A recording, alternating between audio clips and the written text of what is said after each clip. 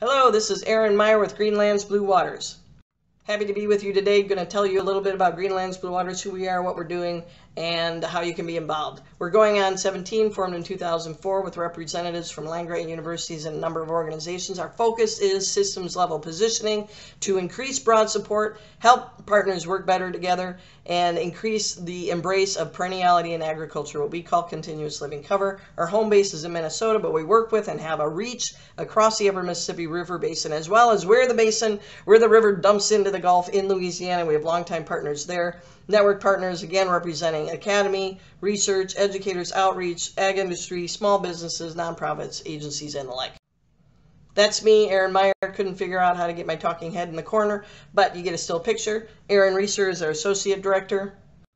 Jane Jewett, longtime staff of Minnesota Institute for Sustainable Agriculture. She coordinates our Midwest Perennial Forage Working Group and gives us a lot of organizational history we couldn't do without. Sarah Svoboda is our communications specialist. If you're seeing some good things coming out in our newsletter, if you're not on our newsletter, get on our website. You get it only a couple times a month at most.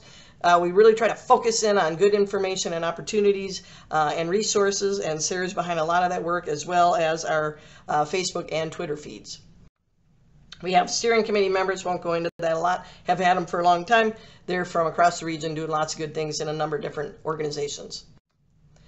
When we think about continuous living cover, we are thinking about roots in the ground year-round to do all the things environmentally, ecologically we know it needs to do, as well as providing whole farm systems for farmers and building new markets for all those good things that we do socioeconomically. We organize our work in these 5 strategies: agroforestry, the perennials, forage, grains, biomass, and the rotations: cover crops, cash cover crops, winter annuals. We think about this landscape scale change, working with network partners that do, again, a variety of things. All of it is to increase the impact and the work and the reach of our partners, as well as changing that narrative around what's possible through agriculture. Key roles, we think, again, this is how we kind of coordinate our, what do we do? We connect, we collaborate, we convene, we communicate. We're trying to do more of that and build the impact in a number of ways, and I'll talk about some of that work next. Here's an example of collaborating and supporting. We support that Midwest Perennial Forage Working Group. A lot of talk there about the value of these grazing exchanges. That ballooned to this idea of a Midwest Grazing Exchange. Megan Philibert from that group took off with Practical Farmers of Iowa.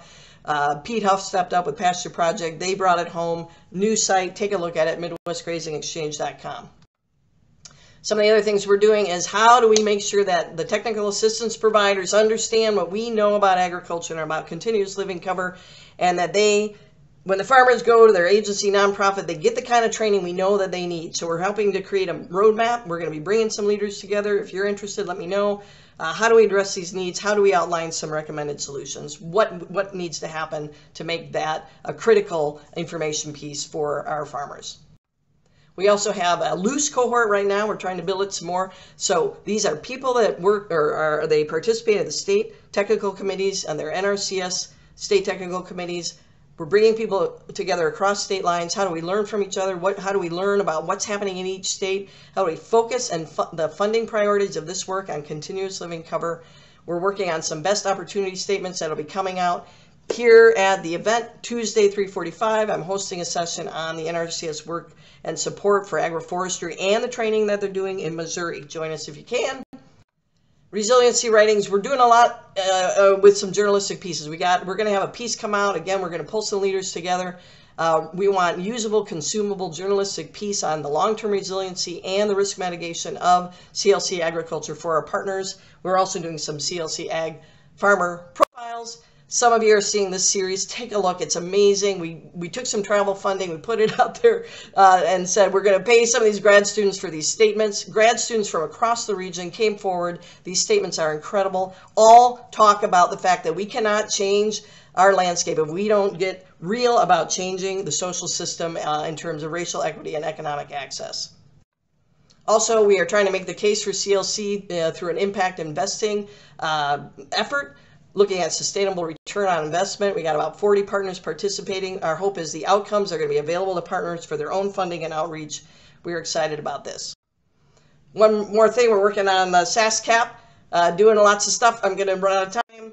I want to just say we're here to help you do your work better. Thank you so much.